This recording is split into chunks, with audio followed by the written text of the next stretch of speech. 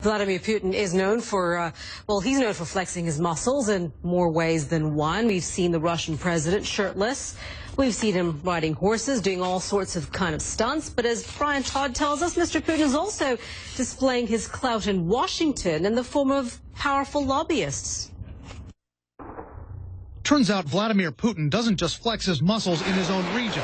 He's one of the most powerful figures in Washington, with a lobbying and PR machine that makes some Americans very rich. Take Adam Waldman from the consulting firm The Endeavor Group, based near the White House. According to his filings with the Justice Department, gathered by the Sunlight Foundation, Waldman worked a few years ago on behalf of Russian Foreign Minister Sergei Lavrov. The documents show Waldman was paid $40,000 a month by Russian billionaire Oleg Deripaska to help resolve Deripaska's visa issues.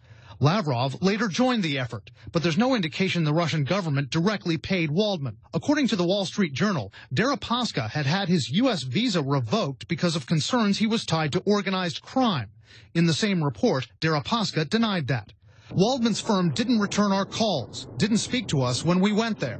Why would the firm work for a country that sometimes works against American interests? The right way to look at them are sort of as guns for hire. It's really their business to support controversial clients, and the optics of it aren't great, I think. Justin Elliott's with the nonprofit investigative news outlet ProPublica. He found government documents showing a massive American PR firm, Ketchum Incorporated, got almost $23 million from Putin's government between 2006 and 2012, and more than $17 million from Gazprom Export, Russia's government-owned gas company.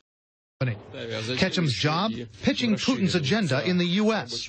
It sets up TV interviews and was instrumental in getting Putin's op-ed into the New York Times last year, when Putin scolded the U.S. for considering force in Syria.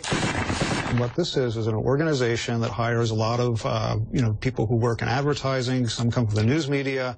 Some come from government. There's a couple of speechwriters for former senators that work for this firm. Ketchum sent us a statement acknowledging they do public relations work for the Russians, but also saying, quote, "We are not advising the Russian Federation on foreign policy, including the current situation in Ukraine." Two other Washington firms who've made hundreds of thousands of dollars working for the Russians through Ketchum didn't speak to us. Despite the optics here, the work these firms did for the Russians was all legal and above board.